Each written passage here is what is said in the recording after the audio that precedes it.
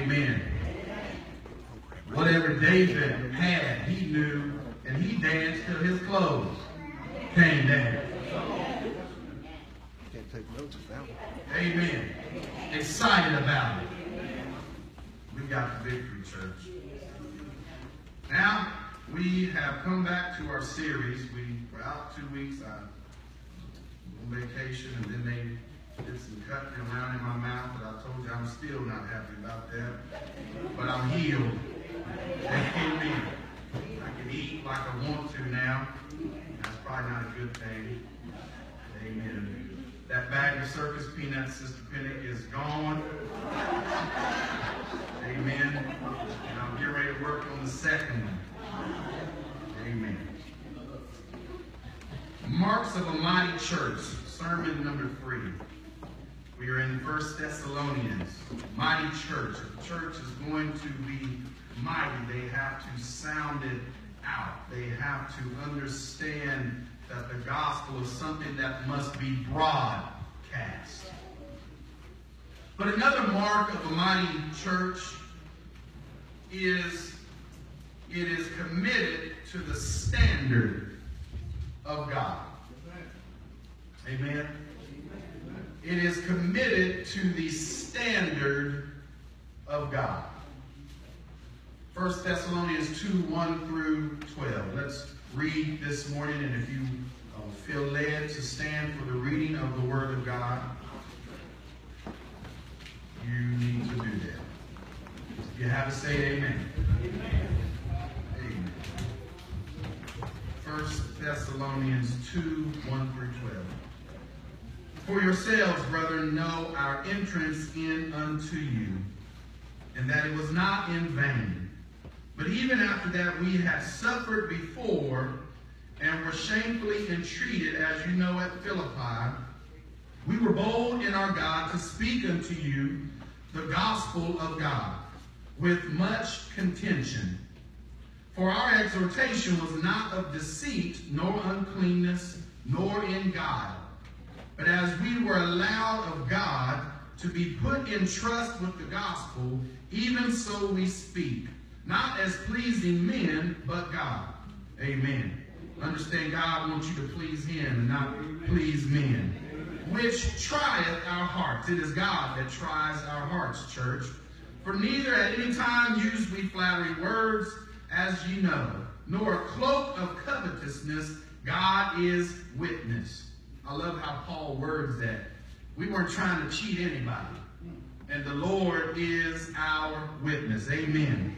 Nor of men sought we glory, neither of you, nor yet of others, when we might have been burdensome as the apostles of Christ. But we were gentle among you, even as a nurse cherishes her children. So being affectionately desirous of you, we were willing to have imparted unto you, not the gospel of God only, but also our own souls, because you were dear unto us.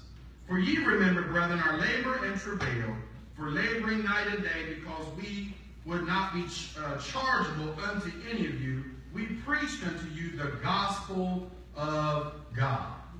Amen. Then it says, ye are witnesses, and God also, how holily and justly and unblameably we behave ourselves among you that believe, as ye know how exhorted and comforted and charged every one of you as the Father doth his children, that ye would walk worthy of God, who hath called you unto his kingdom and glory. You may be seated in his presence.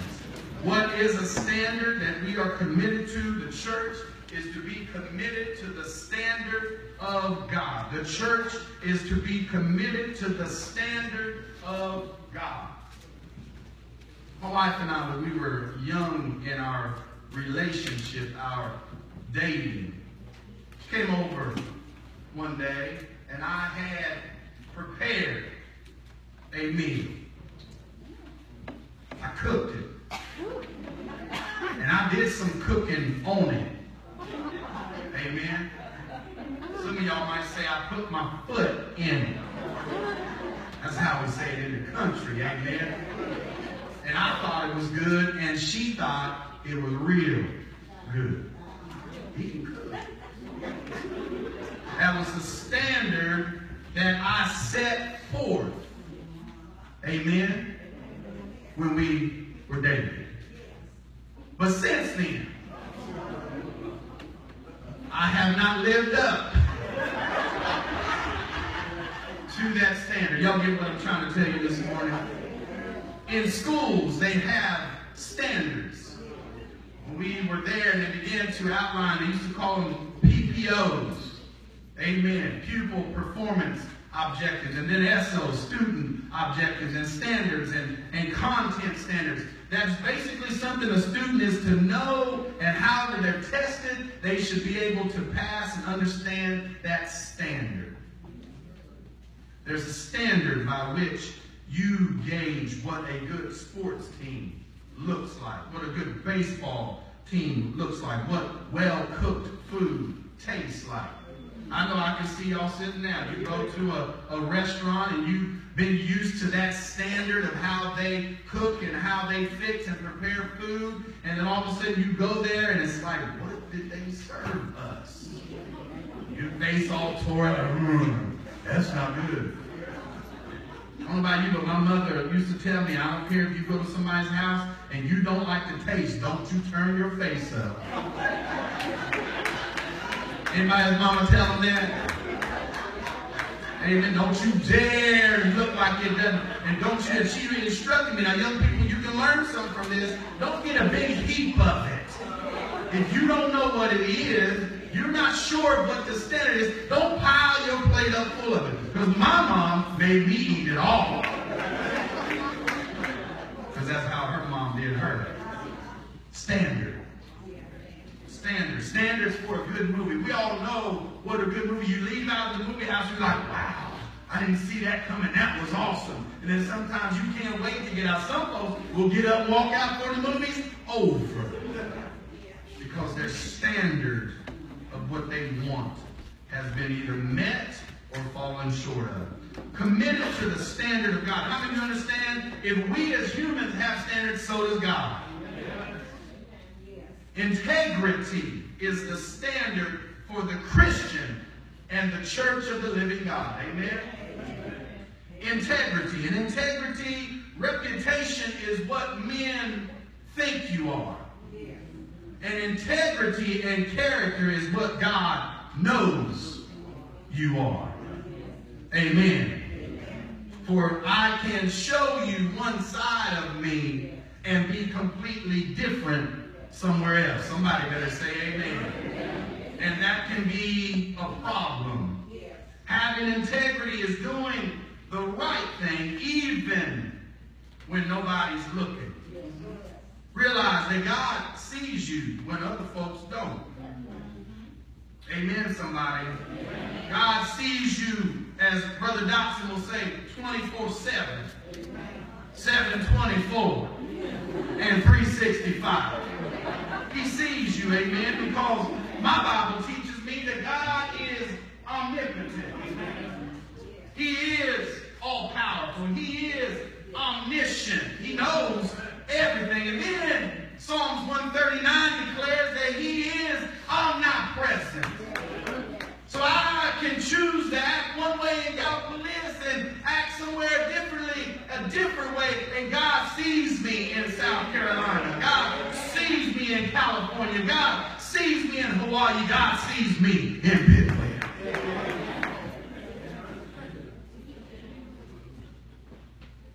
Sin destroys our integrity. And I would be lying to you this morning if I didn't tell you that the church is not immune to the struggles with sin and integrity. Immorality, we've seen stories in the news, we've seen stories up close and personal. Immorality committed by those in the church can devastate a church family, can devastate a family. Immorality can happen from the pulpit to the door. If you look at 1 Thessalonians today, chapter 2, verses 1 through 3, the Apostle Paul tells us that you know how we entered in.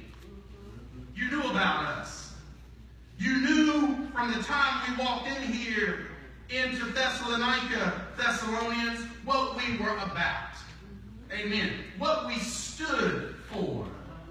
And even though we had been mistreated prior to. See, Paul was a missionary. He started churches and he went from town to town to town. And some towns welcomed him and some towns didn't.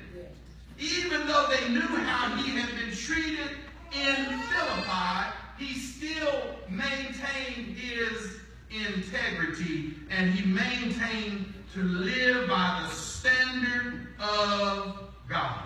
And then he says, our preaching, look at the verse 2 and verse 3 and verse 4. It was not out of deceit or out of uncleanness, nor guile. We weren't trying to trick because the gospel is infallible and it's inerrant, which that simply means God's word is true. Why should I try to trick you into believing something I already know is true? Amen? He even says we were trying to be sexually immoral. Amen.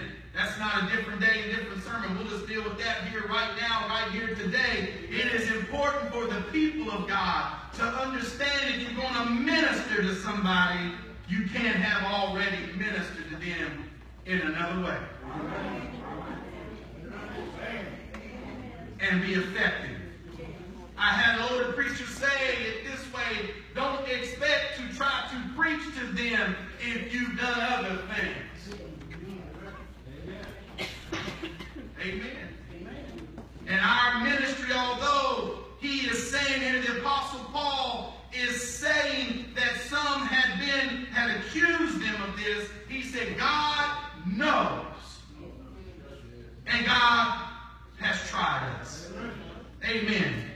Now look at verse 4. It says, in fact, in 1 Thessalonians 2 and 4, the power verse here, the part of this verse is powerful. It says, we are entrusted with this gospel. Now, time out. Understand this.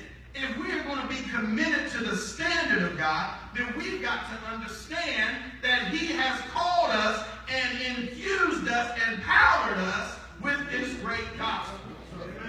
And that, my friends, is a privilege.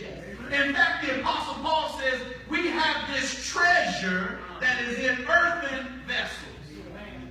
Now, somebody brought this out yesterday in the class that I was teaching. You know, God could have chosen to preach this thing himself. And he'd have done a far better job than I can do. Because, see, I fall short. I'm human.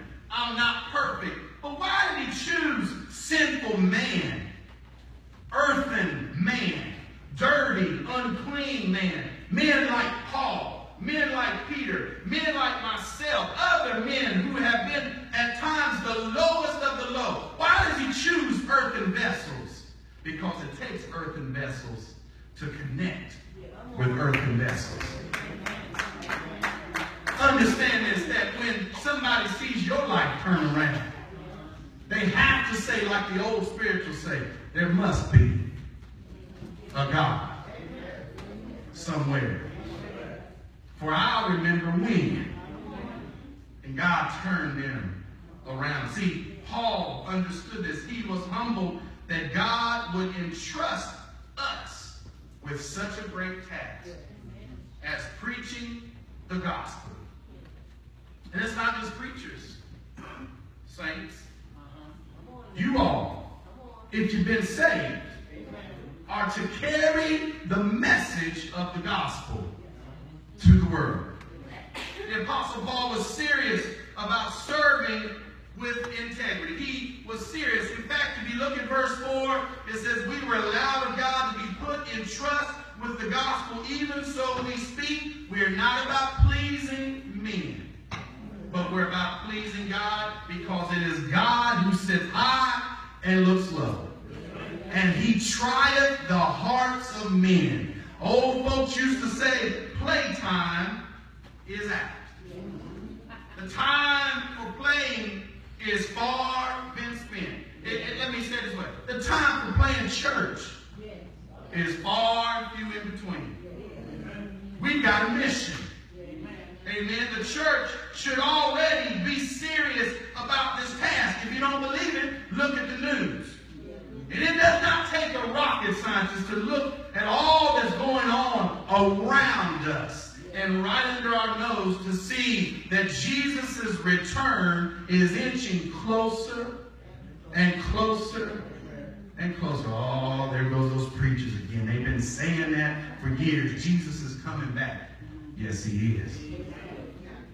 And he will come when you least expect it. We've got a task at hand, church.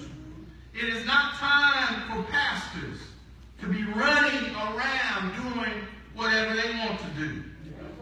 And whatever they think they're big and bold and bad enough. It's not time for preachers to come just with whatever and do however they want to do it. It's not time for the deacons to be enamored with the things of the world. It is not time for those who are in the church to just live however they want. You cannot be on your knees like you need to be when you've been in the clubs chasing after the world.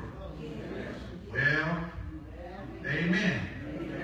We either have to decide, for God I will live, and for God I will die, or I'm just on the edges running around, not fully in.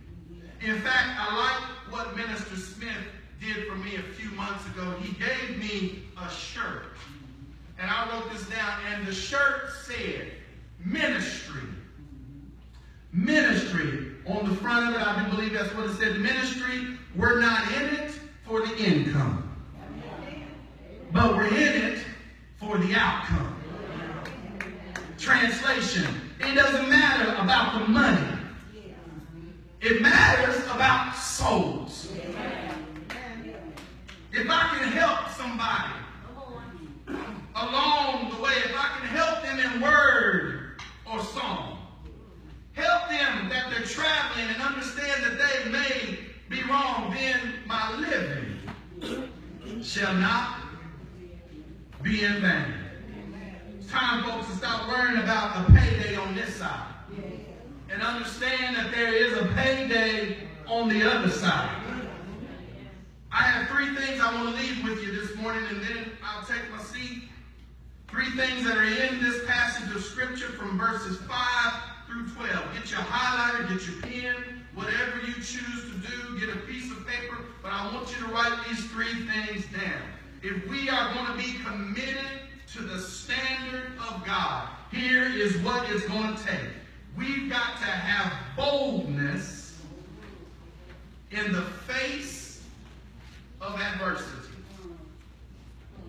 We've got to have boldness in the face of contention. In this fallen, chaotic world, amen, we've got to lift up the standard of God. In fact, the old folks used to say it this way: we've got to hold up the bloodstained banner. We've got to hold it up until we die. We're going to live in this fallen, chaotic world. We've got to declare the truth, even when those around us say, I don't believe that. I don't want to hear that. I don't care about your Jesus. We've got to still be bold enough in the face of contention. Isn't it exciting, those of you who have gone out and witnessed, when someone accepts the Lord and comes in? And you're excited. In fact, I've heard people say, I went out, we witnessed, and somebody got saved, and we want to go right back out there. Amen. But how many of you have ever done that and understand and realize the next time the next door around the block, they may slam the door in your face. They may curse you out. They may even call the police. They may tell you they don't want to hear you. Everybody doesn't accept the message of the cross. In fact, look no further than Jesus as an example. If you remember in Mark, the 3rd chapter, he went to church. And he saw a man with a withered hand. Amen. He healed that man. That man moved from withered and withered to whole. Amen. Y'all remember that sermon? And God used Jesus there in that church. And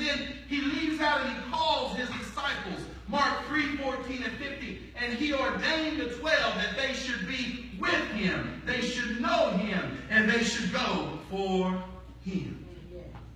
Then as he's calling them, there are so many people coming that they don't have enough to feed folks. They don't even have time to eat bread. This is in Mark, the 3rd chapter. And people are coming, and Jesus is preaching the gospel, and his family gets wind of it. I said his family gets wind of it. And in verse 20 and 21 of Mark, the 3rd chapter, they said, let's go get him. He's done lost his mind. His family rejected him. Amen? His family said he's beside himself. He is what? Crazy. Maybe you got some family members that have rejected you when you tried to talk to them about the Lord. You've got to be bold in the midst of contention. Bold and with tact. Amen, somebody. Paul, in this particular passage of Scripture, he mentions, go back to verse 2, he mentions another town he had been in. What is the name of that town? Philippi. You all know what happened to Paul in Philippi? For Thessalonians and Acts goes together. Amen. Paul was beaten in Philippi. Well, why was he beaten, preacher? Well, Paul was minding his own business. He was churching the market. Amen. He went to the market and had church in the market. I'd like to do that one of these Sundays. Maybe we can just all go to the mall and have church. Somebody shook their head yes, and I saw no. I want to look at some of the deals. I'm teasing. Amen. He churched the market. And while he was there, a young girl who was possessed, but the Bible says, with the spirit of divination, the spirit of Python, had her wrapped up. And her master, she was a slave girl, used her for profit because she would attempt they used her to tell people's futures. Fortune teller. She followed Paul around and she spoke something true. She said, these men preach about the Most High God. They are servants of the Most High God. And after a few days of this, her crying this out as Paul was trying to work, he turned around and he was able, by the power of God, to cast the devil out. But time out. When he did that, she could no longer serve her masters and make money for them. They threw Paul and Silas in jail, and there begins Acts 16:25, one of my favorite verses. And at midnight, Paul and Silas sang praises unto God. They were bold in their contention for Christ. Now, time out, preacher. They had just been beaten for preaching the gospel and for casting the devil out of this girl. Don't you think you ought to get in prison, Paul, and be quiet? No. Don't you imagine this. In the darkness of that cell, Paul opens up his mouth and begins to sing a hymn. I don't know what it was, but he might have said, a charge to keep I have, a God to glorify. Amen. He began to open up his mouth, and maybe he might have said, at the cross where I first saw the light. He might have even just sang, what a friend we have in Jesus, all our sins and our griefs to bear. Amen. He wasn't quiet. They began to sing and to praise God. So this is Paul when he mentions Philippi. What has happened in Philippi? He was beaten, so he moves on to the next town, Thessalonica. And if Paul had been like some of us, he might have stopped at the motel on the outskirts of Thessalonica and said, let's rearrange this mindset. Now, last town, we preached Jesus. Last town, we ministered. And we got beat up and thrown in jail. Why don't we try this time, Silas? Why don't we try to avoid demon-possessed girls. In fact, Silas, if you see one coming, I'll go this way and you go that way. Why don't we this time, Silas, instead of knocking on doors, why don't we just leave the track on the doorstep? That way nobody will be offended. Do I have a praying church in here with me this morning? Silas, why don't we this time, instead of preaching how we did, why don't we just switch up our message a little bit? Why don't we preach that God wants to just bless you? And let's not worry about preaching the blood of Jesus Christ. No. They didn't stop at a motel on the outskirts of Thessalonica. They marched right in there. And he said, in the midst of contention, though you do bad things to me, though you beat me up, I can't help but remember there was a time when I was knocked off my beast, and I saw a voice, and I heard a voice and saw no man. That personage was Jesus Christ, and I know he's changed my life around. And I can't do anything else but preach Jesus and him crucified. I can't do anything else but preach Jesus and him crucified. I'm not going to change my message. Jesus loves me. This I know, and I'm going to tell it. I'm going to tell it. I'm going to tell it. The second thing we have to have, church, if we're going to be committed to the standard of God, is not only boldness in the midst of contention, but if we're going to have boldness in the midst of contention, we have to have a blameless character. Amen. Amen. We have to have a blameless character. Now, what does that mean, preacher? Don't people mess up? Don't we solicit blame? Yes, but we have to go boldly before the throne of grace and ask God to forgive us. And when he does, he helps us to move forward and move on and say, yes, I messed up, but I'm forgiven, and now I'm walking in the newness of Christ every day. And I try my best to live a life that is blameless, a life that is Christ-like. Boldness must be joined with blamelessness.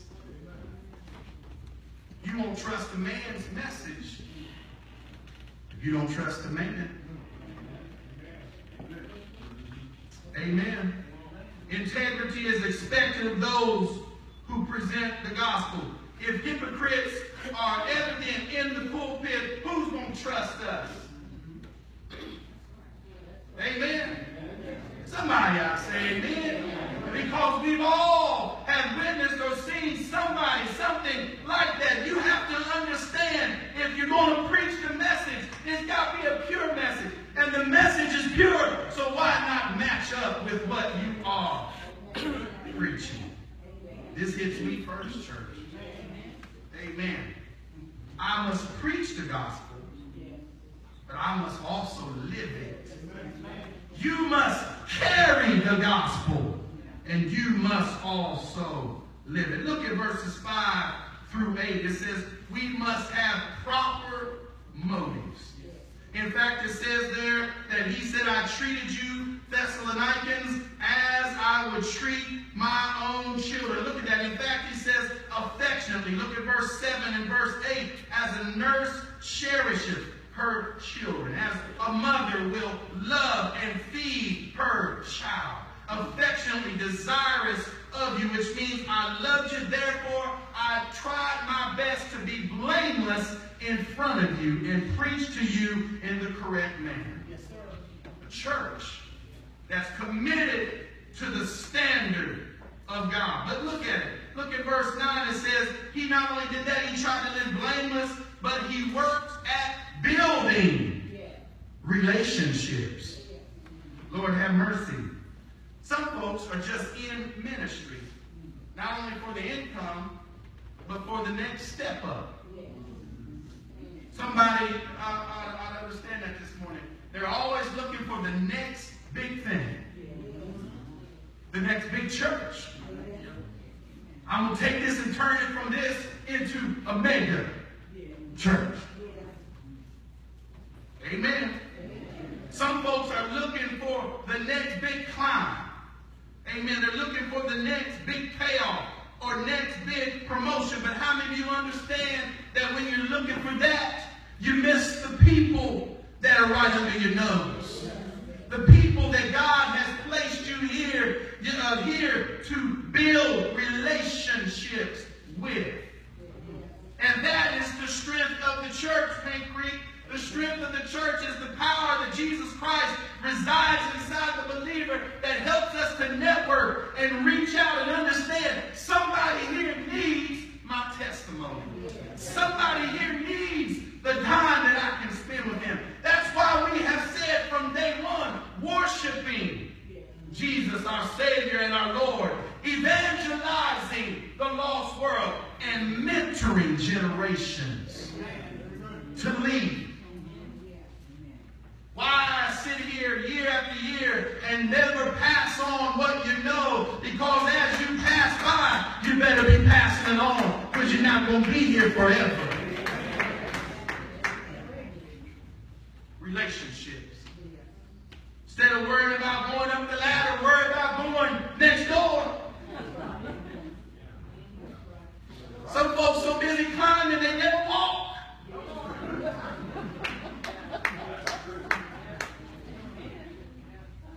Some folks so busy head up in the clouds and they never see those who are bent over, those who need help, those that would benefit from your story. For only you have been through what you've been through. And somebody can use what you have.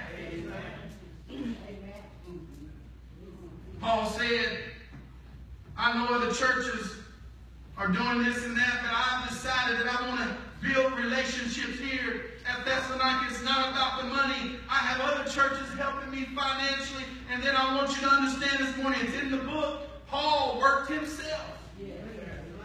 For he spent time with Priscilla and Aquila, who were tent makers. He said, it's not about me. I just want to serve God. And even though I've been snake bitten and shipwrecked and thrown in jail and beaten and left for dead, I still preach Christ and him crucified.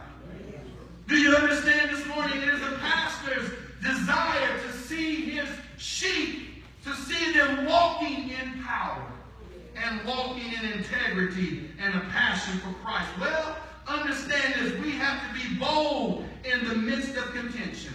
Have a blameless character. But the last thing, we got to have some biblical convictions. Biblical convictions. Somebody may say, well, does it make any difference what you believe? As long as you live right? Or does it make any difference? Let's switch it around. Does it make any difference how you live? As long as you believe in your heart what's right. Lord have mercy. Do you understand God judges your heart? And my Bible says, so if a man's heart, whatever is in a man's heart, it will come out. As a man's heart, so as a man's heart is, so he is. Amen. And the Bible also says in Proverbs 4:23, it says that you need to guard your heart. For out of your heart flow the issues of life. So as a man thinks in his heart, so is he. In other words, your heart determines your behavior. Amen. Many of you in here believe that the Buckeyes are the best and the greatest college team ever. Y'all missed your chance. Some of y'all sitting there dazed and confused. I just said, a lot of us, a lot of you in here, believe that the Buckeyes are the greatest college football team ever.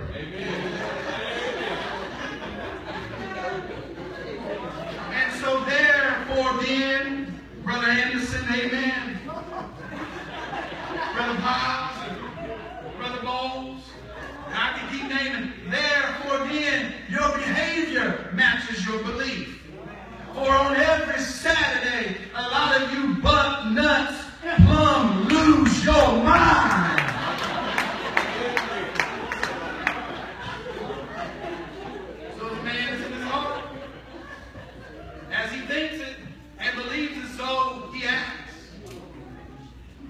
Amen. Stay with me. So having bold actions and blameless character mean nothing if you don't believe. If you're not having biblical convictions, and your boldness and your blamelessness is a product of what you believe down on the inside. For the world will change. Things will disintegrate even further. Trust me, the Bible says so, not me. And a time is going to come when men are already they're lovers of themselves. They're doing whatever they want to do. They're now calling right wrong and wrong right. And it's time for a church that is committed to the standard of God to not only be bold and blameless, but to have some biblical convictions. As I read God's word, it handles me. It speaks to me. It motivates me. God's word cleans me up when I'm dirty. Amen. God's word, the Bible says, Scripture is given as profitable. It rebukes. It corrects. It saves me. So I read God's word one day. I heard a song that says, I was shook when I looked in the book. How many of you had your world shaken up when you found out I'm not as bad as I thought I was? I'm not the tough that I thought I was. I told the church on Wednesday, I remember a time like that in my life, and the Lord literally brought me to my knees, and all I could say was, Lord, why don't you help me? But deep down inside, what I had learned, what I had been taught, that word of God began to flow and to erupt from my heart. And I heard the word of God said, even though I'm in trouble, even though I'm having struggle, I will lift up my eyes to the hills, for whence cometh my help. My help comes from the Lord. That same Lord that made the heavens and the earth. Well, somebody may ask you when you walk out of here today, what do you believe at Paint Creek? What's going on up there at that church? I hear this, and I hear that. What do you believe? What are you biblically convicted about? What are some of your convictions? What kind of standard are you raising up there at that church? I'll tell you in case you don't know. Amen. I like the song that says, we believe in God the Father. And we believe in Jesus Christ. We believe in the Holy Spirit. And He's given me new life. I believe in the crucifixion. And I believe that He conquered over death. And I believe that He resurrected. And how many of you believe this morning that He is coming back again? What do you believe up there at that church? What are you committed to up there at that church? What is your biblical conviction? I believe that in the eons of time, long time ago, a council sat in heaven. God the Father, God the Son, and God the Holy Spirit. They said, now we will create man and he will fall. And when he falls, it's not a question of what we can do, but it's a question of what we will do. Jesus, you go down in a body of flesh. And you will be born from a virgin by the name of Mary in a town called Bethlehem. And when you're born, you'll grow up and you'll live a perfect life. Amen. And after you get been about 30 years old, you're going to begin your public ministry. Amen. And I'm glad that they decided, they worked it out, and they said, when you begin your public ministry, you're going to meet some contention. You're going to have a blameless character. And and you will. And you'll have to be bold in the face of contention. You'll have to have convictions about what you believe. How do you know he had convictions? Because one Friday in the Garden of Gethsemane, one Thursday night, he said, nevertheless, my will, but thy will be done. Jesus, you're going to have to go up on a hill called Calvary. Bold, blameless, the Lamb of God slain before the foundations of the world. Do you understand that we believe here that Jesus died? Amen. Do you believe he died? The Bible said he died dead. And they took him down. Took him down off of that cross, that blood-stained cross, that blood-stained cross, the cross that hung where he hung between the heavens and the earth. They took him down, placed him in that borrowed tomb, rolled the stone in front of it, and there the soldier stood and said, he's not going anywhere. He ain't going anywhere. We got soldiers. We've sealed the grave. And the devil is rejoicing. The Pharisees and the Sadducees are satisfied. But they're not as satisfied as my God. For God said, I know that my son has died and he has covered a multitude of sin. And even though it pained him, he understood that Jesus died for the sins of the world. And so the grave is sealed, and there lays Jesus. Friday evening. Oh my goodness. Saturday morning. Amen. Saturday afternoon, and they're satisfied in themselves. Yes, they are. Saturday night, and then go to bed feeling good about what they've done. But oh, right early, the earth shook, and a bright light came, and that stone was rolled away. And I hear the Bible say, he is risen. Come see the place where he lay. He's not there. What do you do with the dead man? You bury him. But this dead man didn't stay where he was supposed to. Why? Because he's Jesus the Christ, the Son of the living God. What do you believe, Pink Creek? What do you believe? What's down inside of you? I believe in Jesus. I believe he died. I believe he rose. I believe he sits right now on the right hand of the Father. And when I'm not so blameless, he declared intercession and said, I forgave him. I forgave him. He's forgiven, seen the blood. He's covered by my blood. And nothing that you can do can break him apart. I love him. Oh, I love him today, church. I love him today, church, because he first loved me. I have no other message to preach. I could preach this and that, but I want to let you know, as long as he allows me to stand here, I'm going to preach Jesus.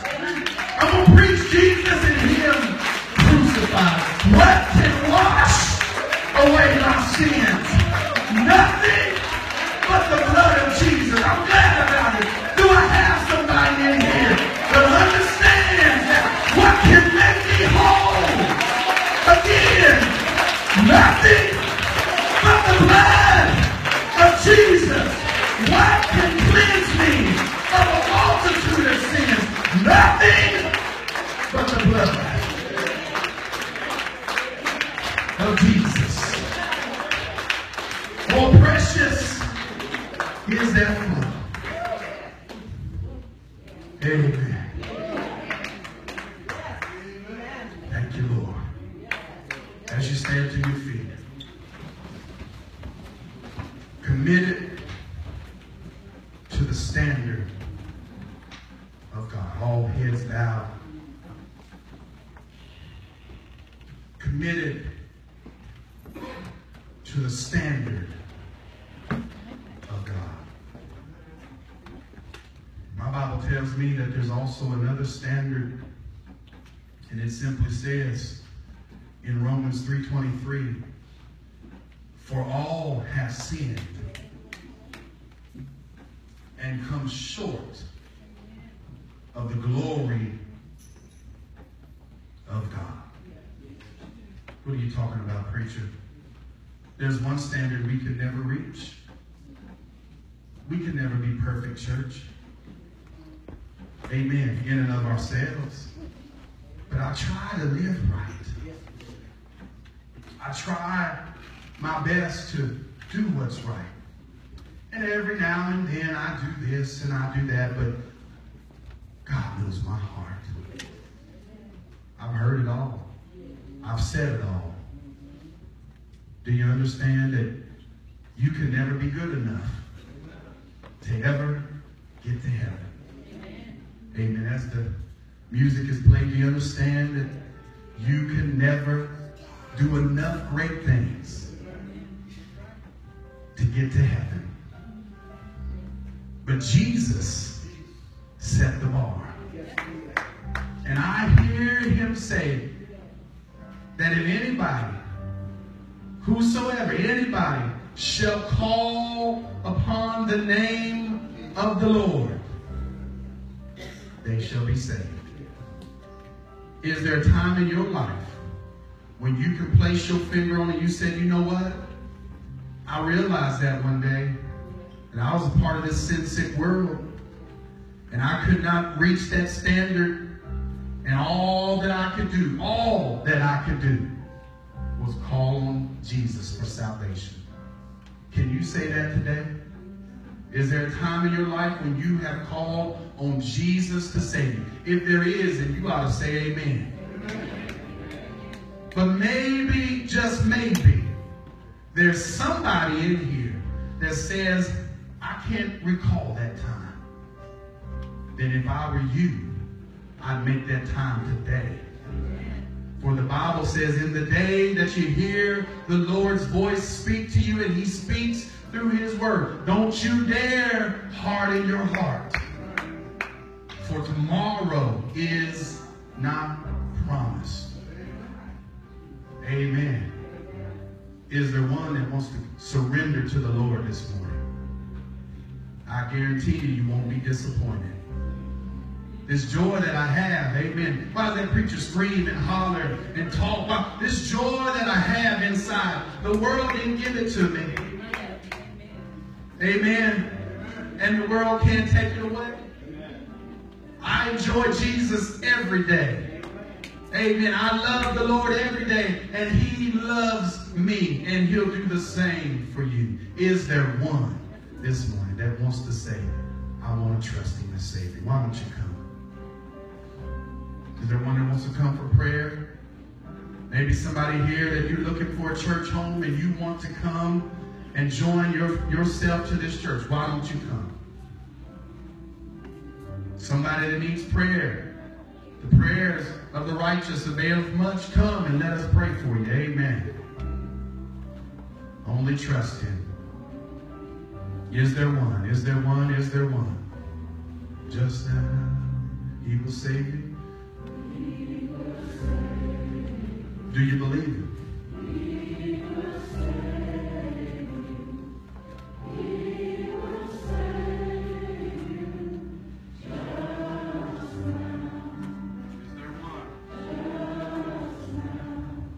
Jesus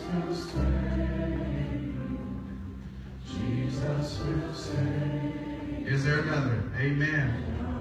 If God is moving on your heart, why don't you come? Only trust him. Only trust him. Don't put your trust in man. Amen. Man will fail. Anybody got a witness this morning? Can I get a witness? Man will fail you. People will fail. But God never, ever fails. He won't give away. You can lean on him. You can trust him. Anybody else? Amen.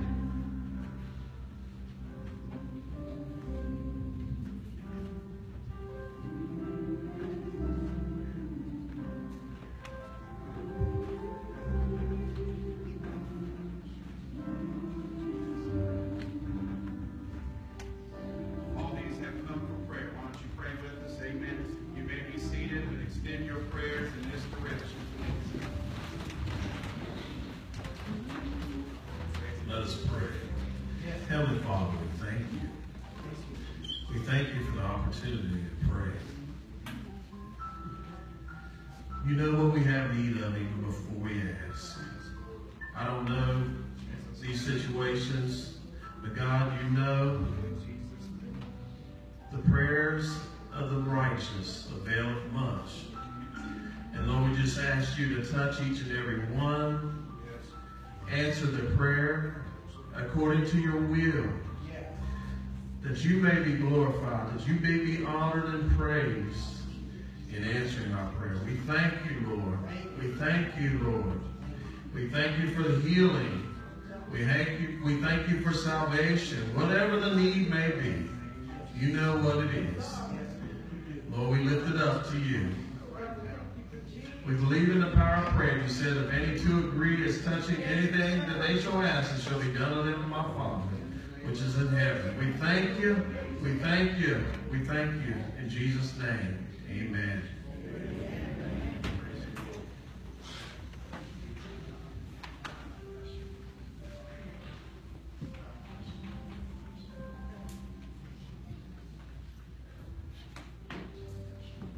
Amen. Praise the Lord. Praise the Lord. Let us stand. We are so thankful again for your presence as you stand this morning. Thankful for all who are here. And this is the first of 3 services that I will be in today. So pray for us. Traveling grace as we travel. And tonight, please come back.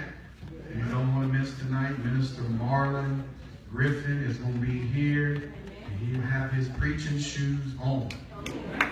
Amen. And he loves to preach. He loves the Lord. You come back and worship with us. Choir, we're going to sing those other songs we didn't sing this morning. We're going to sing them tonight. Amen. So y'all can have your singing shoes on. All of them. Amen. Praise the Lord. We want to thank God for those who are visiting with us. We want to thank God those who are back home. Thank God for you, those who have been traveling and are back off vacation, those who have not been here and been working, and those who have been sick and just back. We're just thankful to see you here today. As I preached a few months ago, just keep on coming. There's a blessing for you. Amen. And that blessing is hearing God's word, and it transforms your life. Amen. Amen. We won't try to get everybody in here to the middle today. Just understand that we normally would try to do that. We're going to ask Minister Griffin to give us the benediction. And if you go this way, then I miss you today. But I want to let you know I love you. If you go that way, I'll be waiting on you at the door. Amen. Oh, great Heavenly Father, we thank you for the service today, Lord, that we might be able to go out and share it with someone, Lord. As we leave this place, Lord, just protect us, guide us for your will. It's all about you, Lord. Make you happy. I know you're happy today, Lord. We praise you. And now, protect us as we go to the next service also, Lord. Lord Jesus, thank you. And the church said, amen. Amen. Amen.